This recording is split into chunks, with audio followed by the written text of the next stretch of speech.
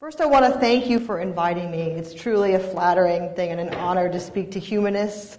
Sometimes I find myself not speaking to humanists so much, and it is sometimes not as good. So I wanted to also thank all the participants in the seminar today who were there at 9 o'clock and on, and the papers were just of such uniformly high quality. It was just remarkable. I mean, every paper just sang with intelligence, and it was an inspiration. But I know that you've been here all day, so I have a lot of clips, which is the upside. The downside is that they're all extremely offensive. So I've been studying race on the internet for 15 years, as well as homophobia, sexism, and so on. And what struck me is how nonchalant people have become about the pervasive hate speech that's found online. As was said already, the internet has become a pervasive medium. It really is, everywhere. And so I'm going to be narrowing down my focus to talk about basically three parts of it. One is the world of Xbox Live. Does anybody play Xbox Live? Little Halo, Modern Warfare? Okay. Well, these are really, really popular games. I mean, tremendously so.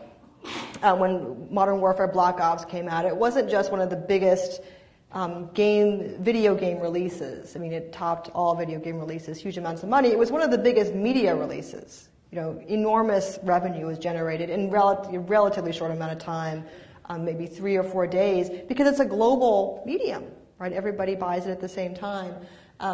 So they're economically consequential, and they're socially consequential as well. I think that people tend to write off in-game racism in these media because they think that it's 18 to 25-year-old guys who will grow out of it. But in fact, that's not true. I mean, the average game buyer and game player is well into his 30s.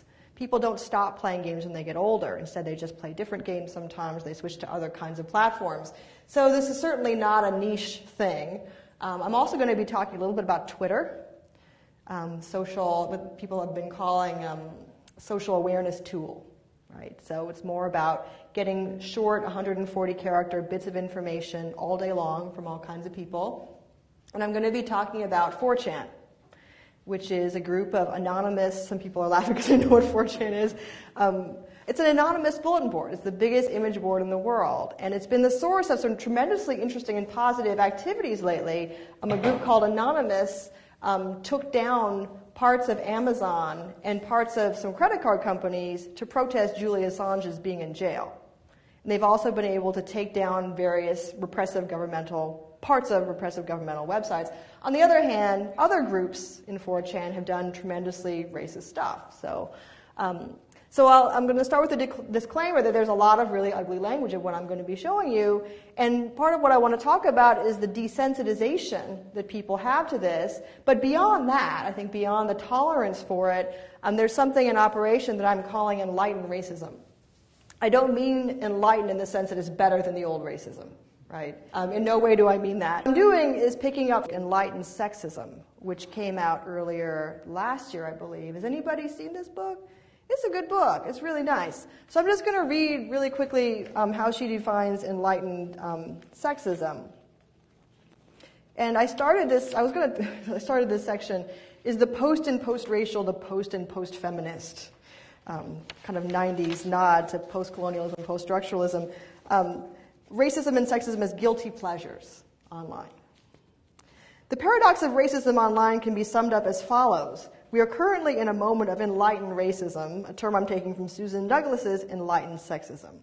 As she writes, enlightened sexism is, quote, a response, deliberate or not, to the perceived threat of a new gender regime. It insists that women have made plenty of progress because of feminism. Indeed, full equality has allegedly been achieved, so now it's okay, even amusing, to resurrect sexist stereotypes of girls and women. As Douglas writes, quote, enlightened sexism takes the gains of the women's movement as a given, and then uses them as permission to resurrect retrograde images of girls and women as sex objects, bimbos, and hoochie mamas, still defined by their appearance and biological destiny. So she's thinking of things like The Man Show, which I don't even know is on the air anymore, but it was this overtly kind of chauvinist show. It showed, women in tube tops being bounced up and down on blankets and so on. It was over the top, sexist, tongue-in-cheek, right? It was understood that it was ridiculous to have bikini-clad women jumping on trampolines, and the guys who wanted to do this were morons. Therefore, the objectification of women is now fine. Why, it's actually a joke on the guys, as Susan Douglas says. It's silly to be sexist. Therefore, it's funny to be sexist. And we all know that the real currency on the internet is not cash, it's attention. Or humor is another way to get attention. Enlightened racism is a form of racist behavior and speech only available to those who are known not to be racist.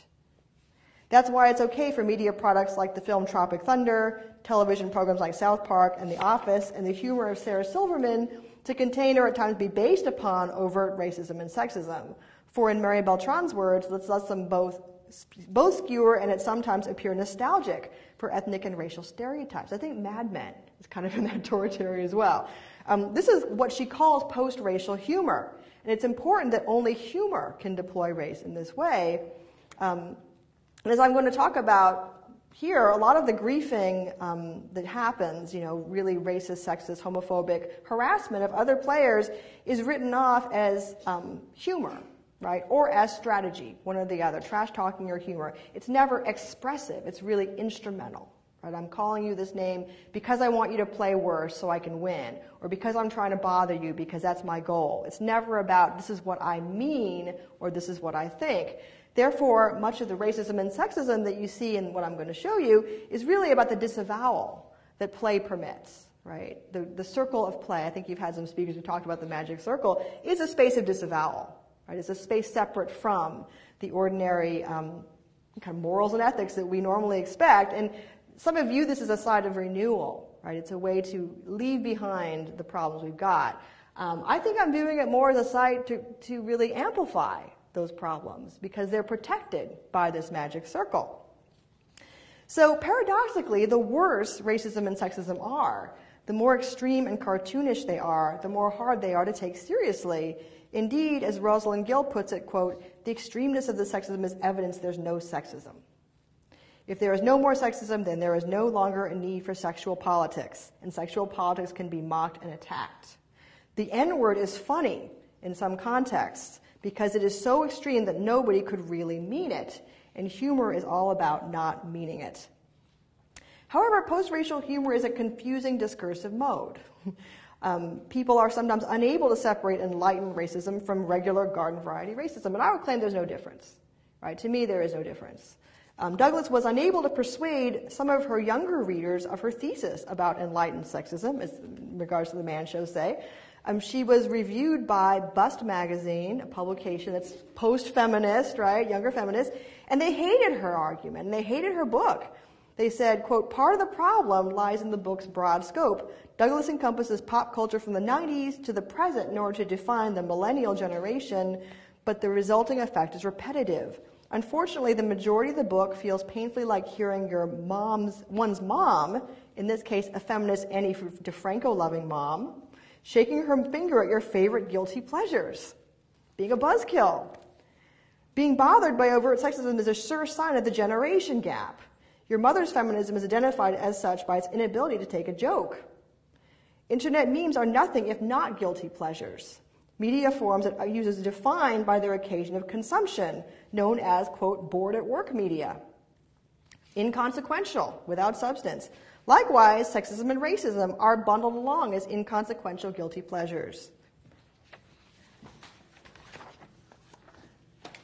So now I'm going to play a short clip from NPR. This came out right after Modern Warfare 2 was released, not Black Ops, but the one before that, which was a huge blockbuster. So let me just... Like Call of Duty Modern Warfare 2 allow players to engage in warfare with other players elsewhere in the world, virtually.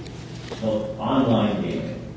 Sometimes players are on headsets talking to one another. And some of what happens in that virtual theater of war caught the attention of Jeff Baccarat, who works about video games for the website CNET.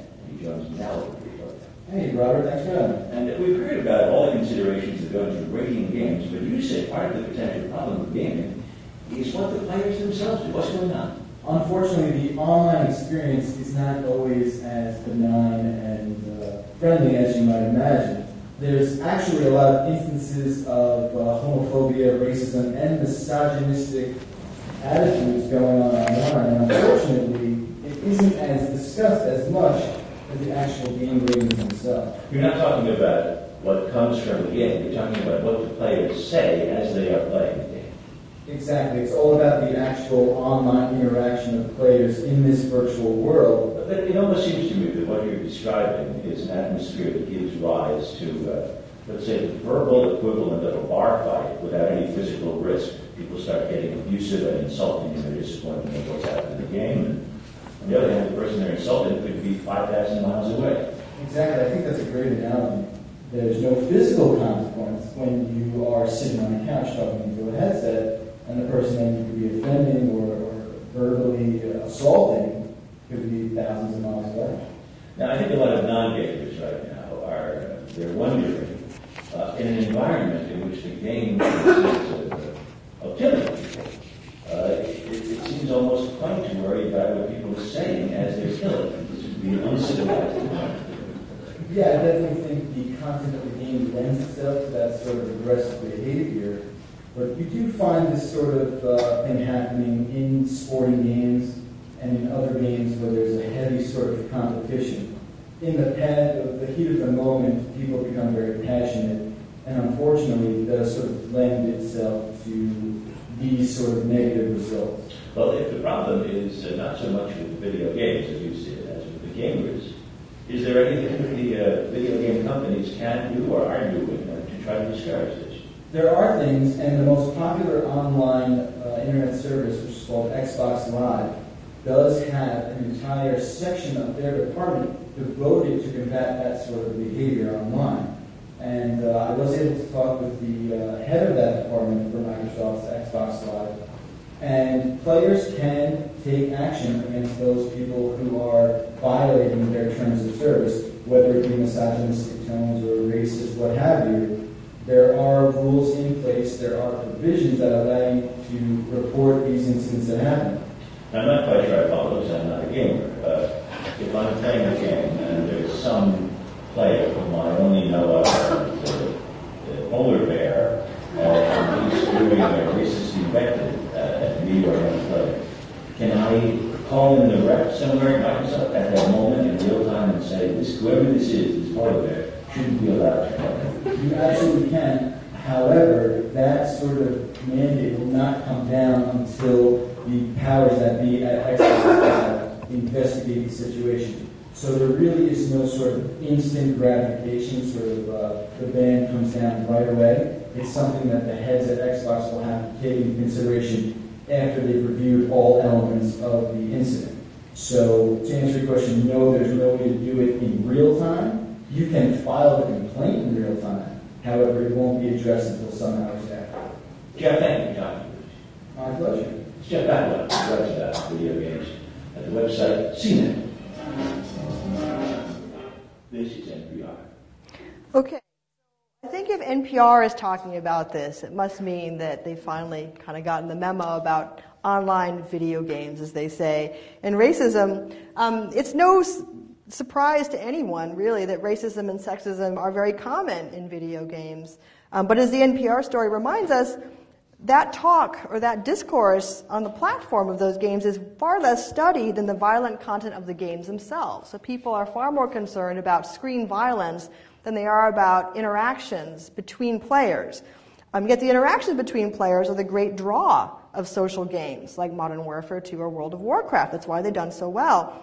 And the impact of words uttered between players is surely as important as the visual, procedural, or oral milieu of the games themselves. In fact, you could say that's what players are doing. They're making those things on the fly.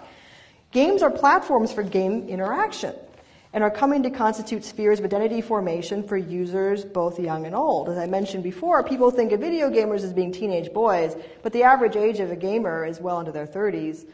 So in this paper, I'm going to be talking about how gamic cultures of incivility are perpetuating social inequalities and how the pervasive use of hate speech within them is part and parcel of an increased tolerance for such a language and behavior on other channels of the internet as well as in everyday life. And I'm going to be talking about Twitter in particular.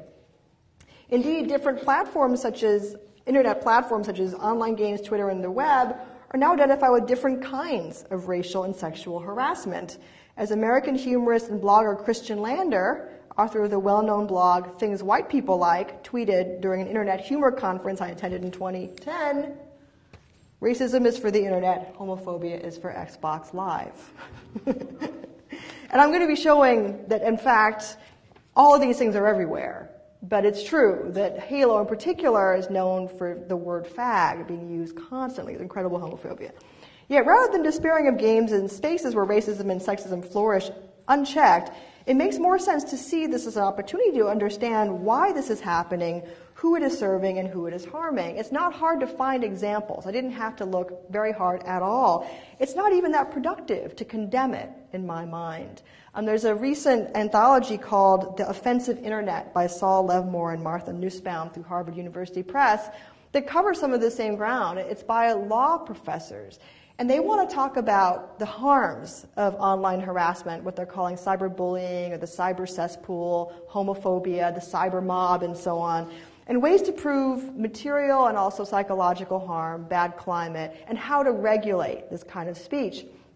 I'm a person who used the internet in the 90s. I'm not especially for regulation. That's not really what I'm here to talk about, but rather how it is that racist discourse is strategic, how it happens for a reason, what the reasons are. Again, as I mentioned before, racism and sexism, homophobia online are not really expressive modes. They're instrumental modes, as they are in everyday life. In other words, people will often say, "I didn't mean it," when they're caught out calling someone a fag, N-word, a bitch or whatever. And they really mean that. They didn't mean it. It was something that occurred as a way to do some other thing. And I'm glad I have so many humanist people here, because often this is under the sign of irony. Right? "I didn't mean it" is paradigmatically about irony. I have distance. Why don't you have distance? You're the problem, not me. Right? Get some distance. That's often the attitude that's taken here. So I'm very attached to this phrase, "Don't hate the player, hate the game," which is, I think, Jamie Foxx from a few years ago, right? Because I want to stress that I'm not condemning the people who do this necessarily, right? I'm trying to talk about how this is an institutional and technological structure which permits or encourages this kind of behavior under the sign of disavowal, irony, instrumentality, right? So as a lot of software scholars have been telling us, if we want to look at the internet or games as visual phenomena, we're going to miss most of what's important. Because the reason games are more interesting and enticing to viewers than art, say, or than graphic novels, is that they're not just things to look at, they're things to do. As Ian Bogo says in his Rhetoric of Game Studies, games are procedural. They're not about expression, they're about activity. What happens when you do this? So what are the feedbacks or what are the results when certain events are triggered in a game, right? That's what what makes games appealing, which is why even extremely low bandwidth or really visually unsophisticated games like Drop 7 or Tetris can be tremendously engaging, right? Because it really is about the interactivity or the procedural rhetoric of the game. So racism and sexism within games are procedural as well. They are meant to trigger or execute, in the language of software engineering, rather than simply to look, right? Instead of being a visual kind of screen that conceals something else, instead they are, you could see, part of a script, a way of doing something online. This is how most people talk about it when they explain why they did it. Okay. So I'm going to show, oops, I missed a slide. Okay. So I'm going to show you a short interview with Quinton Jackson, also known as Rampage. Are any of you mixed martial arts fans here? Nobody? Okay, sorry. When Halo 2 came out, I think in 2005, there were many dedicated video game players who were very excited. I mean, Halo 2 was a great game, right? It really solidified Xbox's current dominance in network gaming, which is a huge, huge market. We got rid of our cable. Now all we have is the Xbox. It's replaced our cable set. It's replaced our DVD. It's replaced, it does all these things. So that was all started, you could say, by having a tentpole game property, which was Halo. So when Halo 2 came out, multiplayer, very exciting event. However, fans like Quinton Jackson had a kind of unpleasant surprise. So I'll play it for you.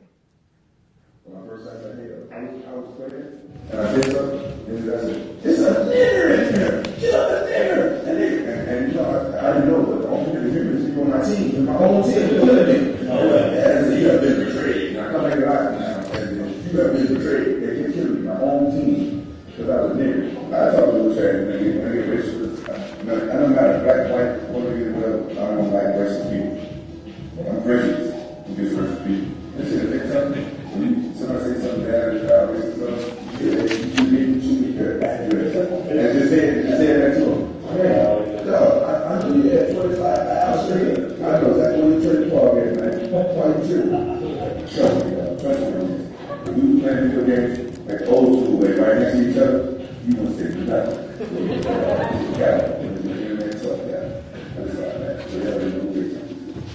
That is another plan.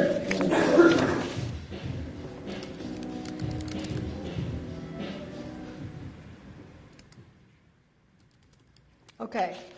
So this was an interview that Quentin Jackson Rampage did for Dub Magazine, and it really didn't get out very much. It was kind of a on the download kind of thing. And what's interesting here is the chiasmus of the usual formulation of first-person shooter video games, which is what Halo is. First-person shooter video games are represented as spaces where the 125-pound weakling can, through practice and dedication and skill, become a mighty warrior. Right? You can skill up, you can, pwn anybody who plays. And here's the opposite, right? A mighty warrior who, when playing Halo, is the victim of such intense racism, he becomes a victim, right? And so the follow-up to this clip is that he quit playing. He couldn't take it, right? Not only were other teams victimizing him, but his own team would do so as well. I'm interested as well in the use of the N-word here. As Randall Kennedy in his book of the same name says, that is probably the most socially consequential word in our language. And it's also a word that's become euphemistic since 1995. In 1995, reporters had to cover the O.J. Simpson trial and to report what people involved in the trial, such as Mark Furman, said.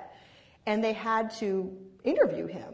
And so this became a way to write what he had said without reproducing the word. And ever since then, it's become really strongly, I would say it's replaced the other word that it's supposed to say. In fact, I can barely say it. When Randall Kennedy has given interviews on this book, in fact, radio announcers have told him he couldn't say it, and they couldn't say it either. So on the one hand, the word has got much more power in some respects than it's ever had, yet it's used more promiscuously than it's ever been, even in what we consider to be our greatest cultural achievements on television, such as The Wire, where it's really, really promiscuously used. So it's an incredible paradox, linguistically incredibly powerful. As some people have noticed, in the schools, there's a recommendation to edit Huckleberry Finn so as to replace that word with the word slave. Kennedy reports a child he knew coming home to his parent and saying, we read a book about inward Jim. And they said, inward Jim, like contemplative Jim, thoughtful Jim? What's inward Jim? And then he realized that he was talking about Huckleberry Finn. And this was the way the whole class was talking about the book.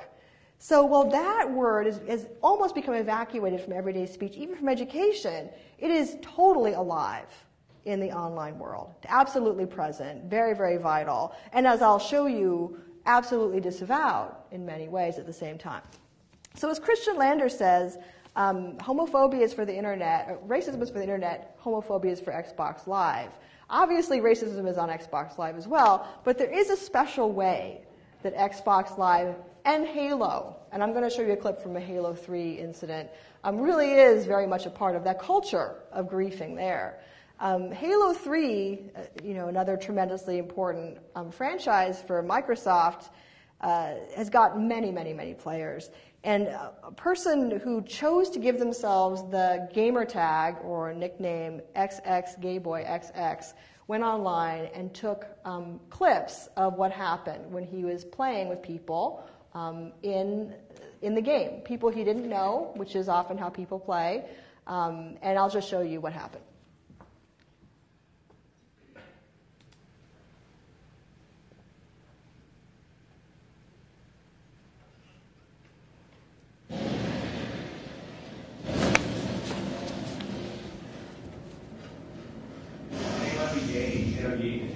Hey, gay boy, are you a fag or what? Hey boy, I remember you from a long time ago. You do. Hey, my friend kept killing you and teabagging you. I guess you get it all wrong. Dude, we should get one, dude. Yeah, that's funny about feet. Hey boy, what's the thing that cocky with it? If that's not going to help me, what do you speak from? I don't give every dad to bloody gets it. Yeah, fuck you, gay boy, you piece of shit. Gay boy, put nothing off dudes to play. Come on. Gay boy. Gay boy. Gay boy. Fucking gay boy. Hey, what's up, gay boy? You should hook up. Some uncle. Gay boy, friendly couple coming at you. One, two, punch. Okay, there's a fucking single. Well, you mean to say, single boy, shut the fuck up. You're still a faggot. Well, it doesn't matter, I'm sorry, you're not a faggot. You're a faggot again. You're a fucking nuke. You're a nuke. Don't worry, guys. People will have your back. Your back door there. If you're dead to say you because your bread smells like fun. Hey, boy, what's up?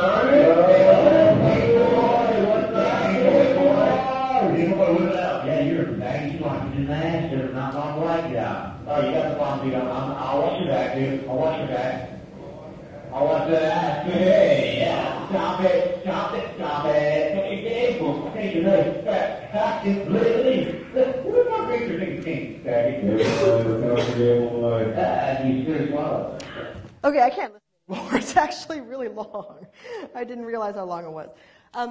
This is a very popular YouTube clip, and it had engendered 5 YouTube responses, which is actually quite a lot. And in it, not a few people just wanted to know, why would you choose that name?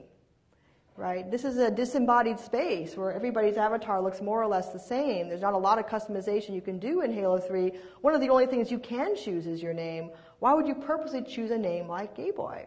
Right?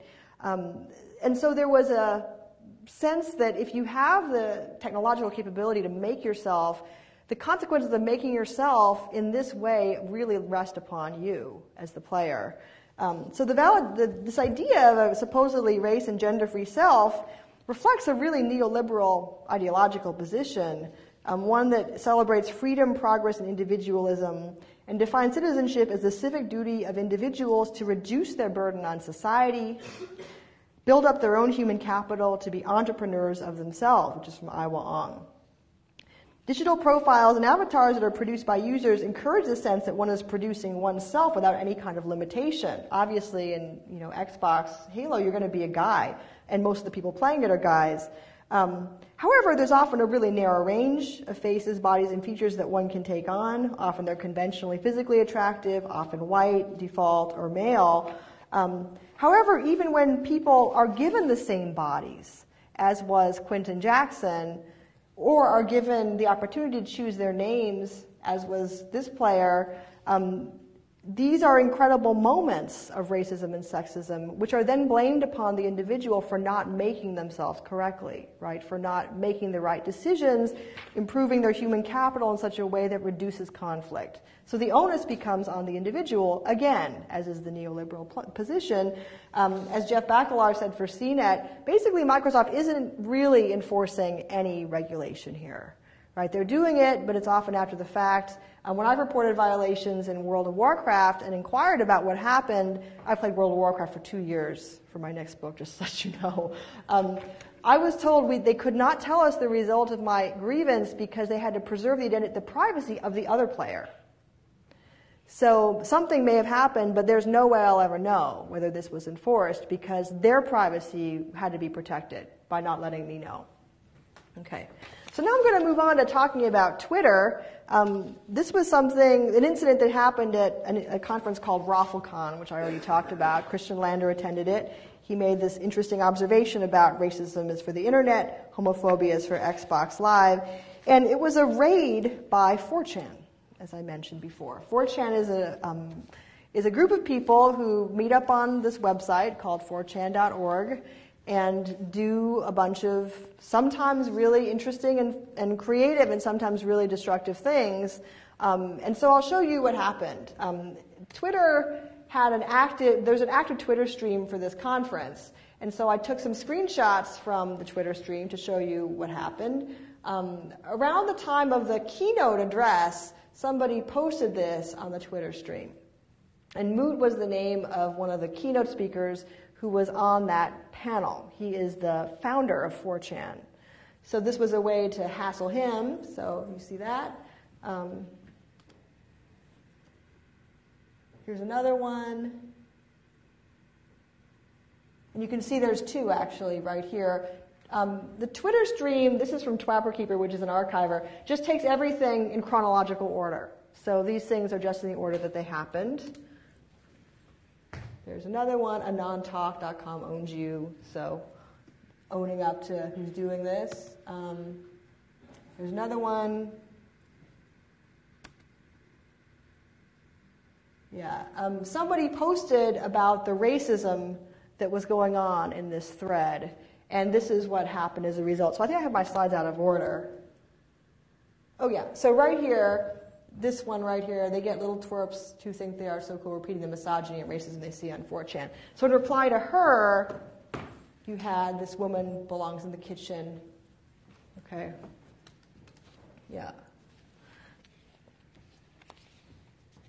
So this Twitter stream was moderated by the people running the conference because they probably knew this was going to happen, but everybody who had, rather it wasn't projected on the big screen like this. Everybody who had a phone or a computer could see it though.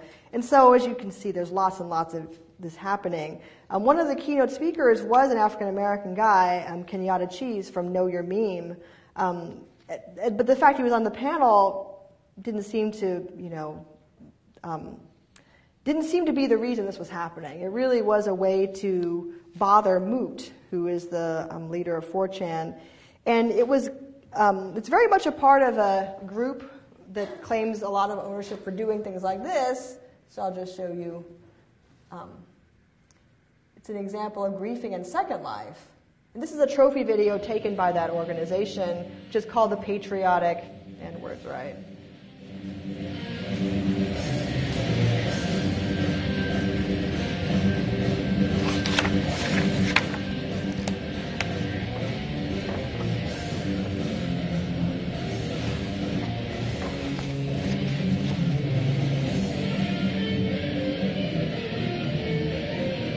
Okay.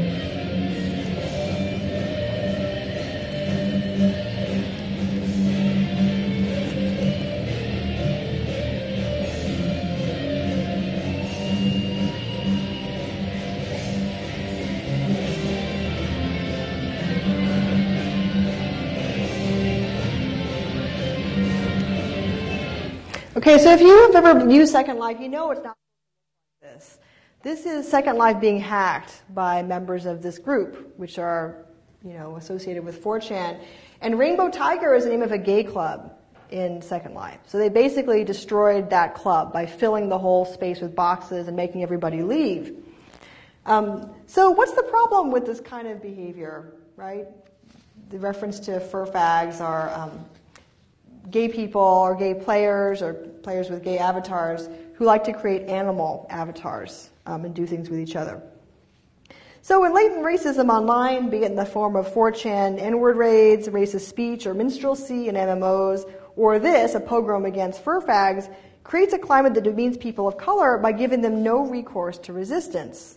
It's a durable mean that's not confined to the internet, but thrives there as a form of griefing, particularly in communities where humor is the most valuable form of currency. This is a way of hacking the attention economy, right? Getting all the attention for yourself. The viral spread of enlightened racism online extends beyond users and into industry products. The problem is that it's very difficult to check this without flying in the face of the internet culture itself. The ultimate justification for any act is humor. Humor rules in the worlds of anonymous online communities like Twitter, 4chan, Modern Warfare, or WoW. If a viewer is offended, they are sometimes told in no uncertain terms to grow up, which I was told many times for telling people in World of Warcraft they're being offensive, to leave it alone, to be an adult. An absolutely paradoxical admonition that makes perfect sense when viewed through the lens of enlightened racism.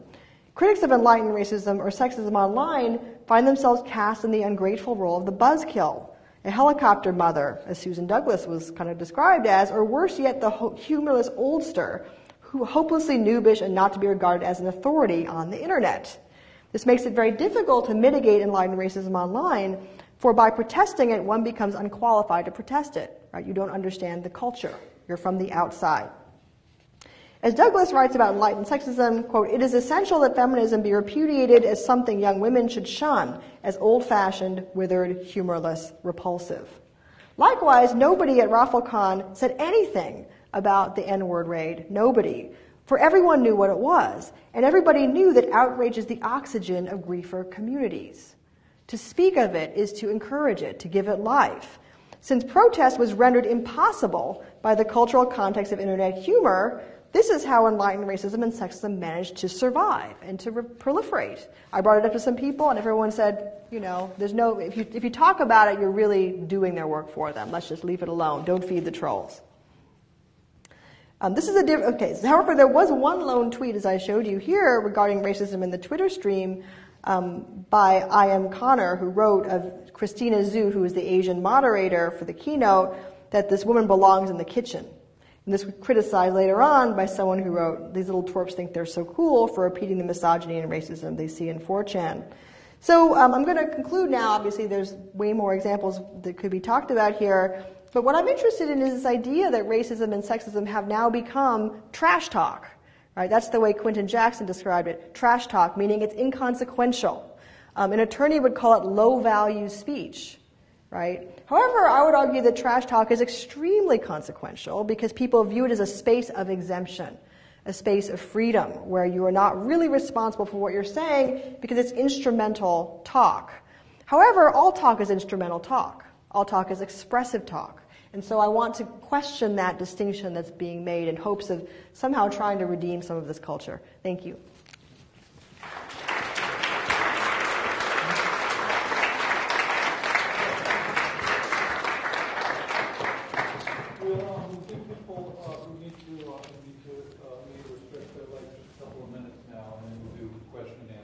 Playing these games, and they have no idea. Right. This is what they're like. You just see the kid in the headset. A question, please raise your hand.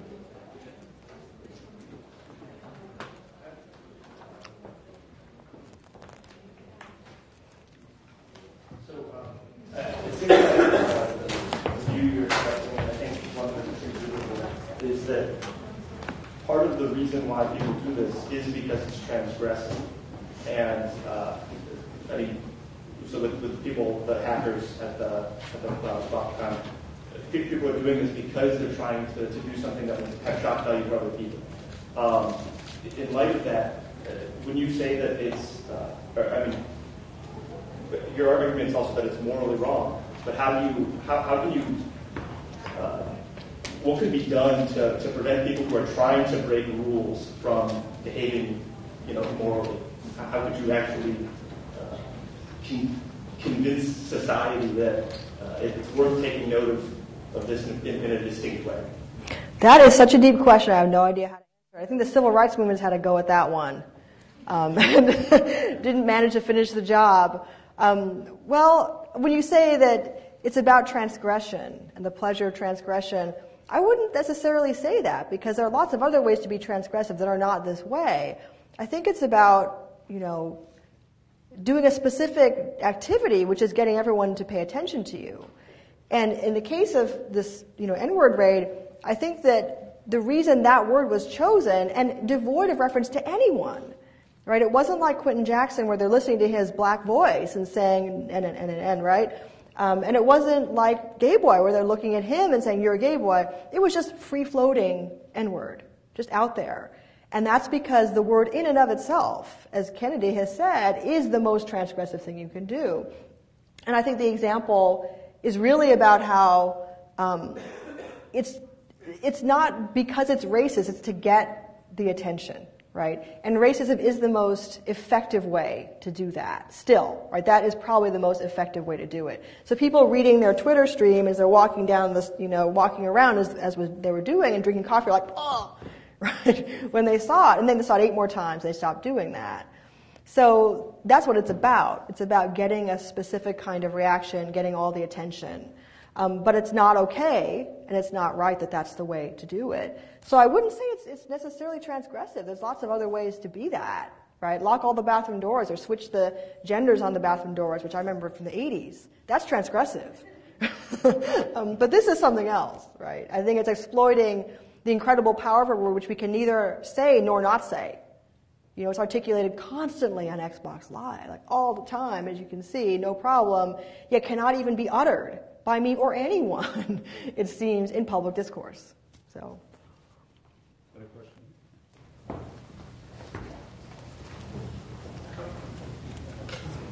Thank you. I won't stand up. Thank you so much for the talk. It was wonderful.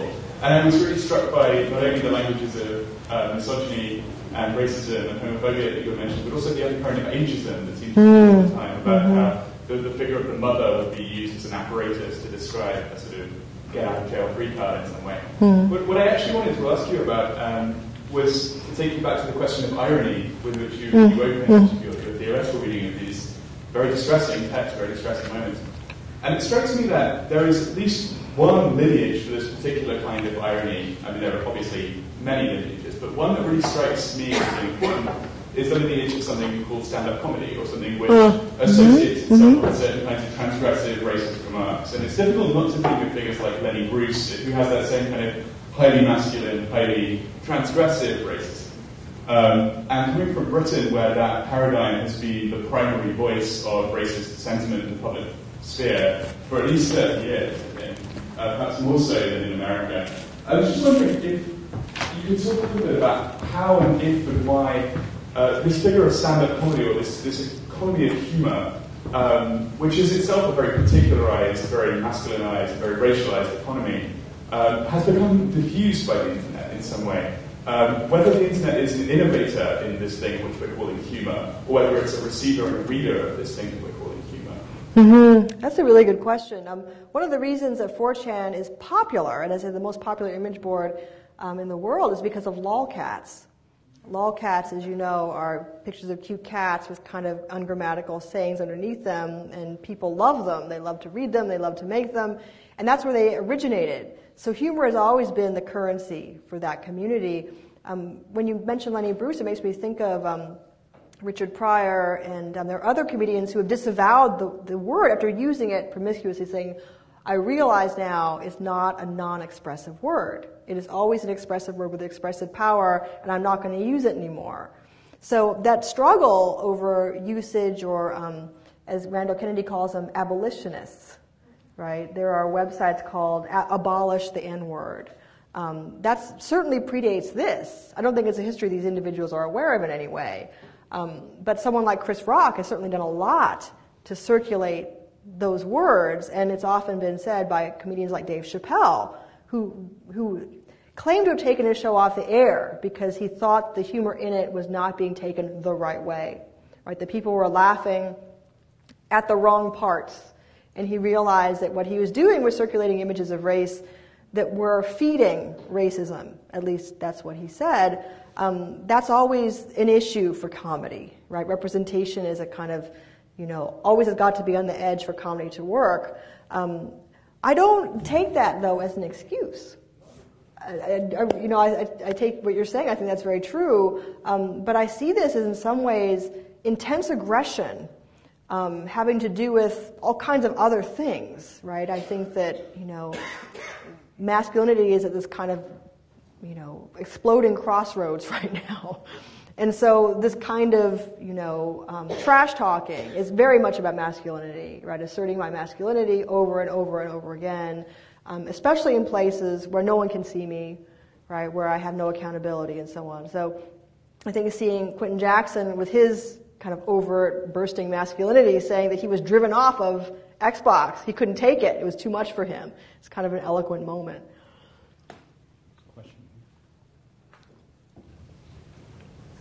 In your talk, you focused a lot on recreational spaces, and Twitter is sort of a middle ground. I wonder if in your future research you have any plans to look at things like newspaper comment sections and a space where similar behavior is often applied, but in the context of local news stories or political events. And part of what was linked to that is you sort of explicitly said you weren't looking at a legal or regulatory framework to respond to this, and that was what you commented on in the Harvard book. But there's been work in public health and other fields about what are the consequences that people face, not necessarily saying therefore we should outlaw or regulate. I'm just wondering if you have plans to apply your research in a more straight news format setting, or in Twitter around news stories. Yeah. Than conference. Yeah, Twitter has definitely really recently become this incredible news source, really important. I haven't been thinking of that. And partly it's because I'm interested in spaces that are non-regulated, as the internet once was. Like it was at one time 90% anonymous and kind of unregulated. Now, due to Facebook, I think, and the incredible popularity of social networking, there are relatively few anonymous spaces left. And so Xbox Live, 4chan, Twitter, and not for everybody, right? That's what's there. And so it's just, I really am curious why there's such intense racism and sexism there. Right? It's not necessarily the case that anonymity will produce that. So why that's happening, why these are so popular, right? I don't think it's a coincidence that these are so popular, and yet this is how they are. So again, I think I'm thinking of racism as an instrumental strategy to negotiate anonymity in these kind of hyper-masculine environments. But it'd be great research to see what the ongoing history of the N-word is in other public spaces, right? Yeah. Thank you for a really compelling talk. I have a question that kind of builds on John's question about irony, and that's, I guess, a question of satire. I was thinking about the enormous popularity of an actor and comedian like Stephen Colbert, or the popularity of Twitter, where there's this presumed, he's really playing the straight man in all senses of the word, who's so making such a parody or satire of the conservative politics, where it's so over the top in his straight performance of that there's this kind of insider knowing where you know that he is mocking these politics and does so, I think, often very successfully to point out the absurdity of some of these public policies or other public figures or articles that you find in The Onion. And I was wondering if some of this might be kind of unsuccessful satires of racist behavior, or if there's some way where they're aspiring to ridiculousness, over-the-topness, that kind of humor that, however, is falling flat. And I think even Stephen Colbert knows where certain lines are. So yeah, I was wondering if you could talk about satire and the lack of a straight player, as it were. That's a really good example. I mean, when Stephen Colbert crosses the line, there's this moment of like horror, and everybody knows, and then he goes back, right? He was recently on Henry Louis Gates's genealogy show, American Lives, and he found out to his pleasure he was the whitest man they had ever tested. 100% Scots-Irish, nothing else. I mean, no one had had such a result. And he thought it was the greatest joke ever, right? The greatest joke on him. So I think that's enlightened racism, but it doesn't work all the time, right? Because it assumes that you're not racist. That's the way post-racism is. It assumes that you're beyond it. But if you're not, right, if you're still just plain regular racist, then that's the problem. Like Chappelle was trying to bring people in some ways into a post-racial humor, and some people weren't there. And that was the issue, right? It's a mode like post-feminism that works if you're not really a sexist. But if you are, then The Man Show is the greatest show ever made, right? And you can consume it in this pure kind of delight and pleasure in that we're finally getting the real thing. So in some ways, I think this research is about that kind of post-moment that licenses all kinds of behavior with the assumption that we're all there, right? And this is very much about Obama and, blah, blah, so, yeah.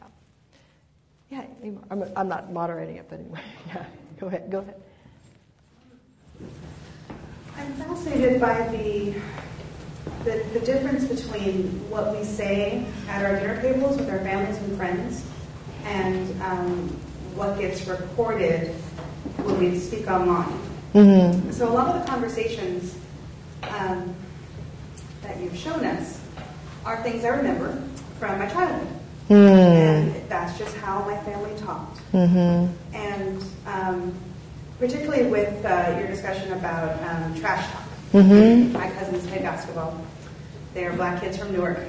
That's what you did. Mm-hmm. This is a really good way to throw off your opponent. Mm-hmm. And then they would all come home with each other and have dinner. Mm-hmm. And so there are incredibly mean things said on the court, but then everyone was friends afterwards. And if you couldn't take it, even more ridicule, a whole other level of ridicule would happen. Yeah, then you're a pussy. Yeah. So. Our favorite phrase was catching feelings, like a girl. And girls have feelings. Oh, yeah, like a girl. And you are not meant to be a girl. Mm-hmm. You're a man playing basketball.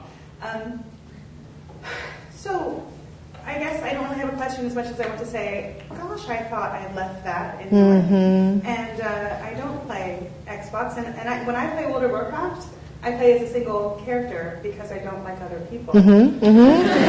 That's why video games are good. Yes. Yeah. So that's all I have to say is public and private, and it has exploded.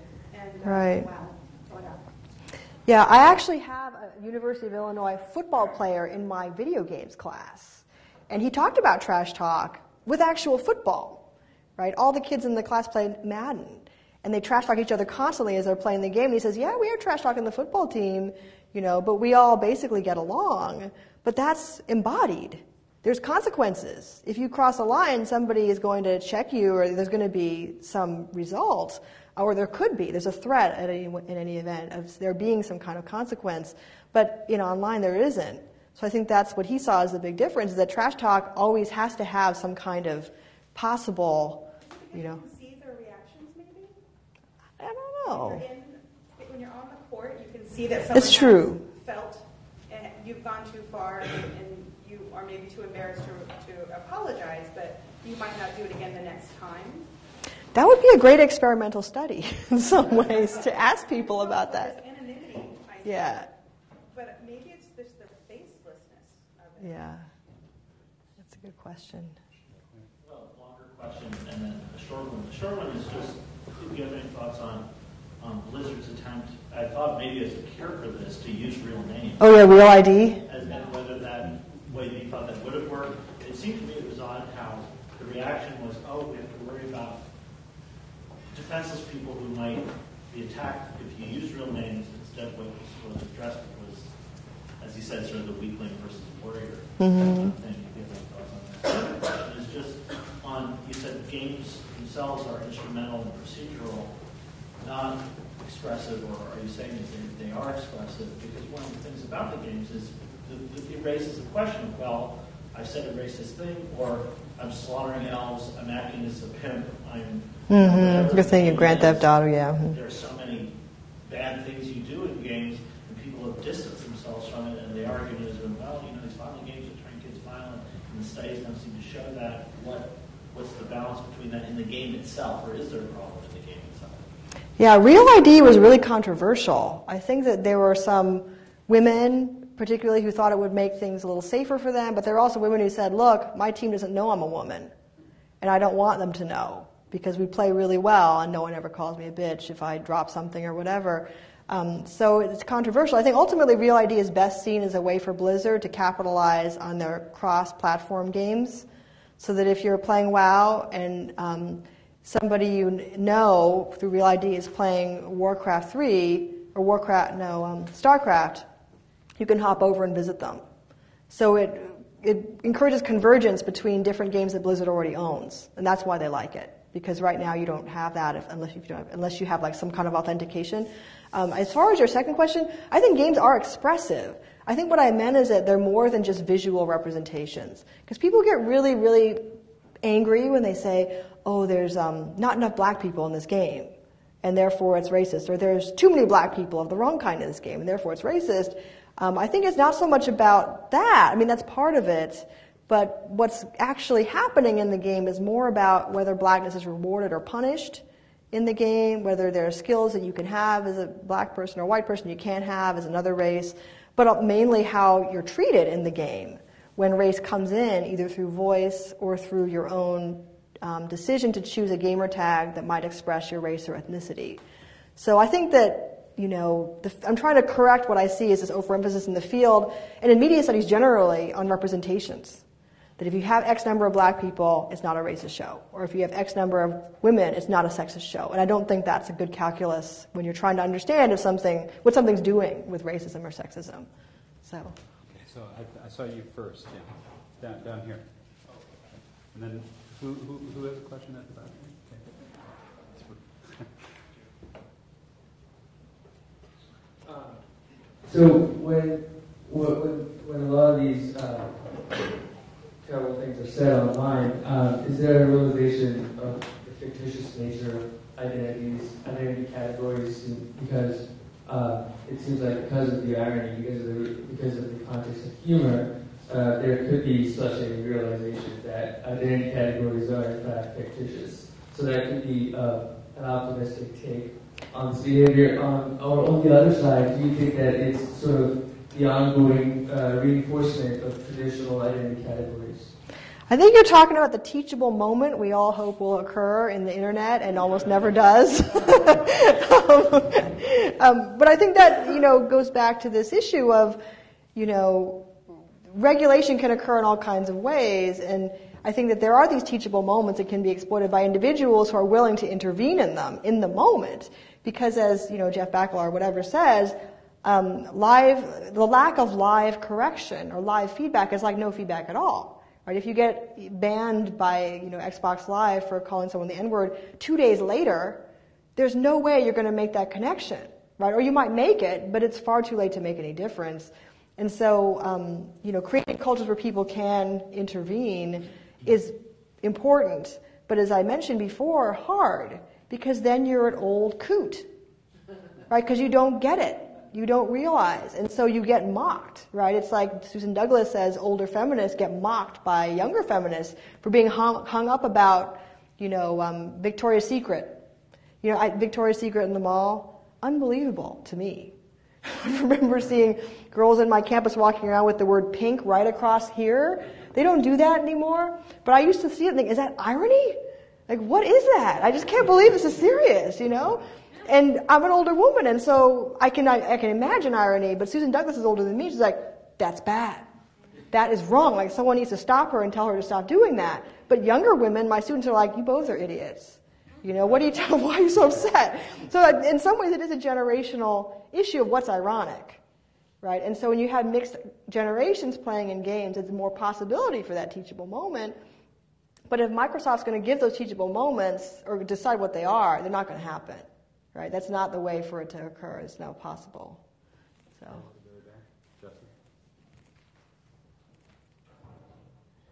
At the very back. Thank you. Very interesting. I'm wondering. It seems like there's an assumption here. The premise is that racism or sexism is inherently bad. And I'm entering dangerous ground here. You got my attention. Which is to say, is there perhaps a need, a necessity for some sort of space where racism and sexism can be performed? It sounds to me like you have a utopian vision, or the ideal would be the elimination of that. But there would be no need. Mm-hmm. I see where you're going. Yeah. Through critique to envision. Right. The absence of that. I think you're answering the question of why it's so prevalent. It's because it is kind of savagely controlled in other parts of life, and so, as you say, it's unrealistic to expect it never to happen anywhere, right? So. There's a lot going on here with performance. Mm-hmm.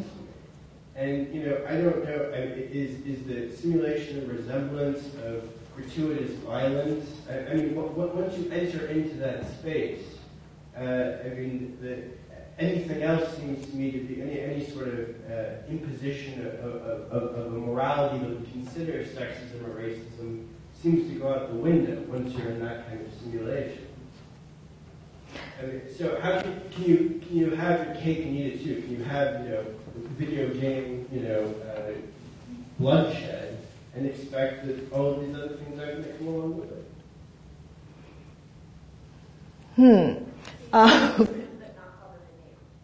What? You can kill someone but not call them a name. I mean, that just seems absurd. To think that, this is simulated war, I mean, yes, war often is racist and sexist and gratuitous and terrible, but that's what's being simulated. That's something I should add here, actually, that you're making me think of. There are some really strong gay lesbian guilds in World of Warcraft. And there are also some really strong women-only Halo groups or clans as well that compete on these international teams, and the same is true of Counter-Strike. And they don't use those words, even though it is an extremely warlike game. So I don't disallow the idea that part of this happening is about the game. But Twitter isn't inherently a racist or sexist medium. There's really nothing about it that you could say, unless you say, owning a smartphone is kind of a gendered and slightly class-based thing, right? But the platform itself doesn't really have anything in it that lends itself to one or another, any racism. But it happens. So I think it's really more about what I think of as productively unregulated spaces for public performance that have been incredibly generative for people who are trans, right, who are trying to live their lives as another gender but maybe can't do it in their everyday life. That was the 90s, talking about the possibilities for the disabled, for the differently gendered, for people who wanted to have a different body, basically. I still think that's there, that's present. That's why I'm not saying we need to censor this. I'm not for that at all. I mean, people definitely need to work with race. Right? But I think the impossibility of talking about it and the really strong desire people have not to. Eduardo Bonilla Silva did some great research on racism. It's called Racism Without Racists. And he interviewed many high school students, and they all said they felt uncomfortable talking about it. And most of the white students, he said, felt guilty just talking about race in any way, whiteness, blackness. They just felt really uncomfortable and avoided doing it at all times. So this is a kind of robust finding that says that people generally just want to stay away from it because they feel unsafe doing it at all. When I taught composition in the 80s in New York, we talked about race every day, all the time. And it drove some people crazy. But that was a different moment, right? So I think that, you're right, that it doesn't make any sense at all to disallow conversation about race. But that's not the same thing as racism, right? I think some people feel that it is. That's why they don't want to have any conversation about it. They feel like talking about race is racist, which is why we can't use the N-word ever anymore, right? Because there's no way for people now to divorce it from a specific type of usage, which I think is a shame, and not a good thing. So. Could you say something about the increasing overlap of the real world and virtual spaces? So the way we used to talk about identity and stuff on the internet was as if they were completely divorced spheres, and that often involved assumptions about who was on the internet. Mm-hmm. It was like kind of lonely, often male, in their parents' basement, and so therefore their real life was asocial and sociability happened online. But as more and more people of more diverse backgrounds are playing games, more families are playing games, these games are being played in their social environment. So I was imagining some of your Halo players, for example, being people on the same dorm floor, or maybe even in the same living room, playing, saying these things, and also being there in the real world, saying these things and hearing them being said.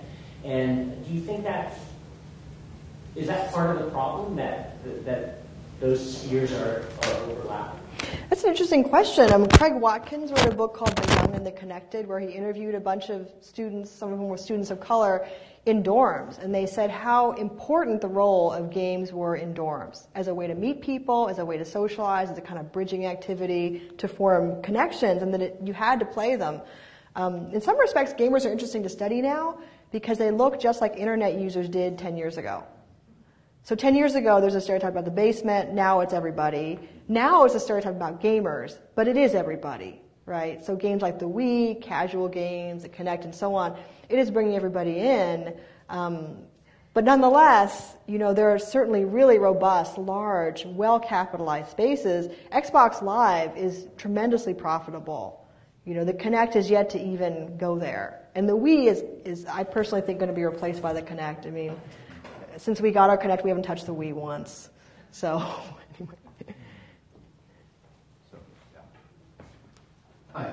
I had a follow-up, actually. I'm not sure if this gets at what Jesse was asking about a second ago, but not in terms of race, but in terms of sexuality, I think 4chan is a really interesting thing, particularly because it seems to me allows sort of the performance or rehearsal or participation in various sexualities in a way that is truly anonymous, right? I mean, anonymous to the users in a website doesn't mean that you're free from sort of disciplinary regulation through whatever organization you're using, but 4chan, it seems like, actually offers a true form of anonymity and a huge variety of, for instance, pornography of different types. And there are no barriers, or sort of, I guess, identity barriers in terms of navigating between these different types of pornography. So whether or not we consider pornography as a category problematic in itself, it seems to me it does allow some sort of performance of different sorts of sexuality or sexual education that stands in relation to these other websites. And as a follow-up to that, I was wondering if you could talk a little bit about 4chan's institutional structure and the way in which it's distinct from something like Microsoft is, and sort of predicated actually on the type of discipline that an organization like Microsoft brings to bear on its users. Wow, that is a thesis. That's a really deep and interesting question, but something I think Microsoft truly wants to know, because 4chan's be incredibly creative and in many ways extremely productive group of people who do these projects together, like hacking these sites, and never meet each other, or almost never do. And so it's this kind of dream of telematic free labor. Right? You get all these people who don't know each other at all to do these really hard, complicated things for nothing, right? For no money, except for the pleasure. So I think, as you say, pleasure is very important in 4chan. People will ask for favors, can you help with this? And then they'll say, I'll give you a cat, meaning a cat picture, or I'll give you a picture of tits. They call it that, I'll send you tits. Because the pictures roll off, as you say, it's radical anonymity. There's no archive. So when stuff gets to the bottom of the page, it's gone. I think the average 4chan post lasts less than a minute. And so unless you go to real trouble to pull copies off the web, all that stuff is gone. So in that way, it's even more anonymous than old 90s communities, where at least people had a handle and they kept it over time. And there's a lot of research being done on 4chan right now, because it's in some way a bellwether, but also a throwback, right? It's very much like the early low bandwidth internet, but also very much about the potential of collective intelligence in a lot of ways. And that's not even a term I like at all, but it kind of applies to them. But yeah, profoundly sexist. The sexuality there is very disturbing. I hope no one's learning about sex by reading 4chan. But a readily available way to look at erotic stuff, for sure, yeah. That was a question here. Thank you. Just a quick question, and I think it touches on some of the previous questions. But is anonymous incivility immoral behavior per se? Because if not, what assumptions are we making about the connection between speech and action? That's also a deep question. I would say that incivility without anonymity, right, without naming, without anyone owning, is in some ways purely an act, right? It's an act because it isn't directed from anyone in particular, and in the case of Twitter, at anyone in particular. It's just putting the word literally in circulation. And so I would say it's purely activity, right? It's not about expression, it's just about the act that the word performs, which is horror for most people, right? Horror, oh my God. And then moving on. So my Austin is pretty rusty, right? This is speech act stuff, I remember it from back in the day. But it seems that's part of the potency of that kind of racism, right? Is that it's kind of this free-floating thing, but potent nonetheless, because as I've talked about, the word has gotten increasingly toxic, right? The most consequential insult ever. Periodically the courts have to deal with some kind of case involving the N-word, and they always have boilerplate language about how this is probably the worst word you can use in America today, right? Therefore, the harms are greater than other types of words. So in that case, it's the word itself, regardless of who says it or who they say it to, that really seems to be the issue. So I think it's the word that has the power, the word itself. So, yeah. Because in a lot of different cultural environments and organizational environments, I see a distinction between the use of words and the activities. Specifically, I do a lot of work for the U.S. Army. There is a huge amount of racism and so forth in terms of speech. In terms of action, except for some cases that are isolated, very, very little. It doesn't translate into an actual behavior that would prejudice somebody's opportunities, which most people consider the most important thing to them. So, it's one thing saying bad words, but I'm trying to get my arms around what that really means in terms of what's important to people, in terms of those consequences. Yeah, the courts have generally ruled that that is an activity, that saying the word is an action because it creates climate. And climate creates other consequences, such as lack of opportunity. So even if there's no overt victimization of one person and the use of the word together, the use of the word in and of itself constitutes climate, unfavorable climate. So that's what they have to say about it. Interestingly, in light of games, I guess you could go and see how often the use of racist language correlates to racist behavior. I mean, Quentin Jackson said he was killed by his own team and called that. So that's pretty clearly, connected. I think he saw it as pretty connected as well. But yeah, I'm yet to know how often those things are matched by actual activities like killing somebody. However, when you're listening to a headset and you hear the word a lot, I mean, that's definitely affecting play, which is where the trash talk idea comes from, is that trash talk performs a job, right? It's not just signifying, it's doing something. So, yeah. Okay, I think we have one more time for one more question. Hi. So someone already asked about 4chan, but I kind of want to just ask simply if you kind of have you spent a lot of time on 4chan as well? Just sort of to get deeper into it, because I feel like it's one of those spaces where it's a little bit different from the other spaces in that if you go to the B board, right, it's like this kind of almost excessive orgy of transgression, right, in almost every single way. Like anything that is offensive in public ever is on that side. Yeah. I mean, I spent just 5 minutes on it. I was kind of amazed at the kinds of depths I didn't even know existed. So I'm just wondering if you could talk about that space in terms of like humor. Does it sort of go beyond humor? I'm not even sure if people find it actually funny, but I just didn't know what kind of research you've done on this site specifically at all.